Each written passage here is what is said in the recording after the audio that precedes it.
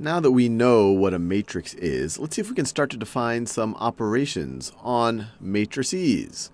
So let's say I have the 2 by 3 matrix, so 2 rows and 3 columns, and the entries are 7, 5, -10, 3, 8, and 0.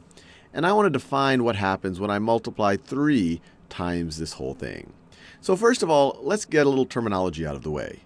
The number 3 in just the everyday world, if you weren't dealing with matrices or vectors, and if you don't know what vectors are, don't worry about them just now, you would just call that a number, or you would call this a real number. It's just a regular number sitting out there.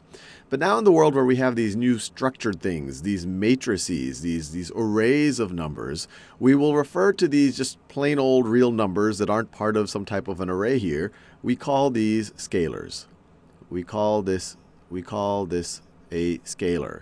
So essentially what we're defining here, we don't know, I haven't said what this is actually going to turn out to be, but whatever this turns out to be will be a product of scalar multiplication, or we're multiplying a scalar times a matrix.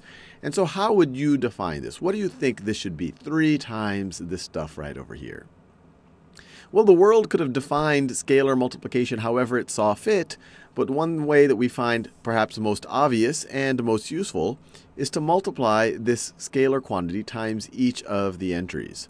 So this is going to be equal to 3 times 7 in the top left, 3 times 5, 3 times -10, 3 times 3, 3 times 8, and 3 times 0, which will give us, it didn't change the dimensions of the matrix, it didn't change, I guess you could say, the structure of the matrix, it just multiplied each of the entries times 3. So the top left entry is now going to be 21. The middle entry, the entry in the middle row top column is going to be 15, -30, 9, 24, and 0.